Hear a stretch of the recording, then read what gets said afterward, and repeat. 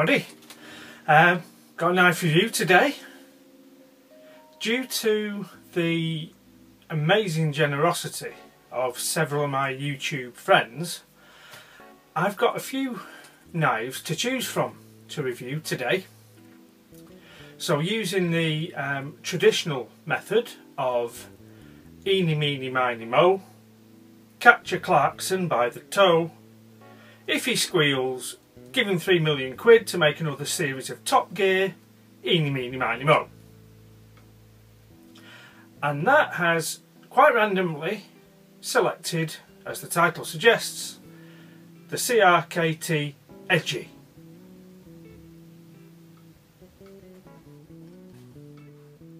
Okay, so this is how the Edgie comes. Fairly standard CRKT box. And even though it is a completely standard CRKT box, I forgot how to open it. I cut it open, so I've had to tape it up. I am stupid. So in the box we have the knife and a leaflet. A 2012 mini catalogue showing various products for 2012. Some have caught on better than others. The Ripple, for example, seems to have caught people's imagination. The Santa Fonte Tribute, I wouldn't mind picking one of them up. But then we've got things like the Spew, which seemed to catch people's interest at first, but I don't think it's really got anywhere.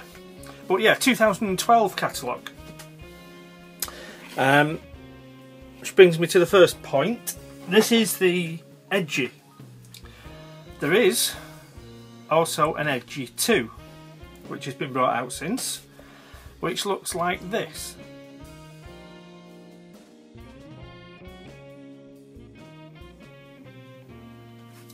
Now here, if we open the knife, we can see that the two knives are quite different. And when I first opened this, I referred to it as a Wharncliffe blade.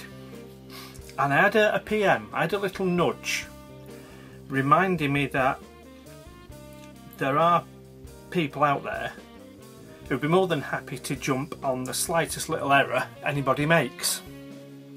And I do tend to use the terms Wharncliffe and sheep's foot interchangeably. So I thought I'd do a bit of research and see if I could find out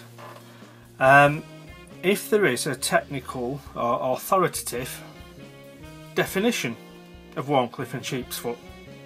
I couldn't find anything. If anybody does know where such information exists, I'd be quite happy if you could refer me to it. What I've come up with, my own theory, which is up for discussion, rejection, whatever, is the difference seems to be down to the steepness of the curve. So for example, if you draw a tangent to the curve where it joins the blade, if that tangent is steeper than 45 degrees, as in this picture,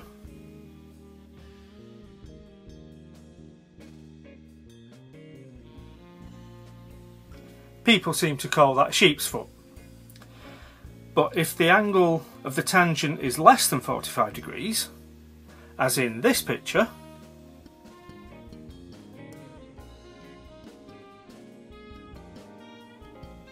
that seems to get called, a Wharncliffe. So, whether that's right or wrong, that's the basis I'm working on until proved otherwise. So let's have a run through some specs. Open, the knife is 7 inches, 178mm, thereabouts. Closed, it's 4 1/8, 105mm. Weighs 3.8 ounces, 108 grams. The blade is 2.5mm thick, and it's 420 J2 stainless steel.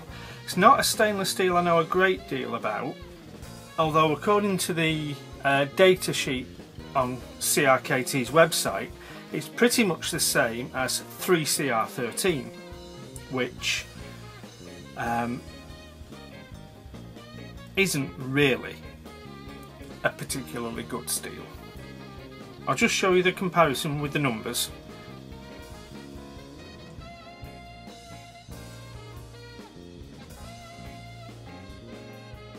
So, to give you a better idea of the size, as I say, it's 7 inches open. This is a Victorinox Spartan copy. So as you can see, it is quite a chunky knife in comparison. The thing with the CRKT Edgie is it is allegedly self-sharpening. Down in between the liners there's a metal bar with a diamond coating, and it's reckoned that every time you close and open the knife, the blade rubs against that bar and the diamond coating keeps the edge sharp, hence the name Edgie. To facilitate that, we have a bit of a weird blade grind. We've got half height hollow grind, nothing weird there, but then on one side we've got quite a large bevel, but not on the other side. When you look at the blade with the naked eye under the lamp, as we are here, it does look like the edge is a bit raggedy.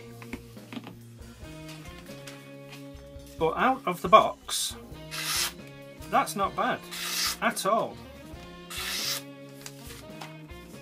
You'd have to be a bit of a miserable bugger to complain about that. Bearing in mind that this knife is usually available for less than £15, you're getting quite a hefty blade. I don't think we could call it an everyday carry knife. I think it's intended as a work knife. It has that look about it, has that substantial feel about it. One problem I do have, it's a slip joint, and I like slip joints. I don't think that in general use slip joints are necessarily any less safe than locking blades. I think where they become dangerous is when they're not used properly. Having said that, as a work knife, you are more likely to be using it harder than an everyday pocket knife, and you're more likely to be using it for not just simple clean slicing. You might be digging about at things, you might be hacking through stuff, and because it's a slip joint and because of the way the blade and the handle are designed, there is a possibility that the blade can close on your hand. I'll see if we'll get that up to the camera. You can see, we can bring that into focus with a bit of luck. You could end up cutting yourself. If we compare that to another slip joint,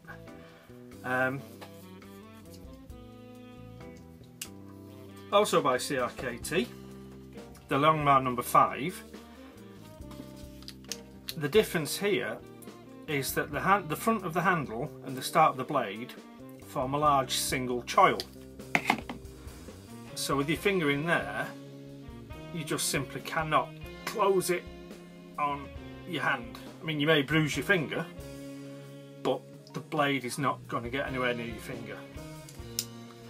So that is a little bit of a design flaw, I think, for a work knife. We've got the large pseudo spidey hole, but I find it difficult to open one-handed, and I think most people will, mainly because when the blade shuts, it does grip the sharpening bar inside. So you're not going to be flipping it open with any great flashiness. You can open it one-handed, it's just not the easiest. Big substantial pocket clip, one position only, and that's pretty much it for this, I think. What we do need to do though is try it with a little bit more work than simply slicing paper. So let's see how it stands up to a bit of cardboard. Right, so for cardboard we've got some double layer corrugated shipping carton, quite heavy. See how we get on. No problem there. Slices well from the hollow grind. Feels comfortable. A little bit of jimping on the plastic scales there. It's nice.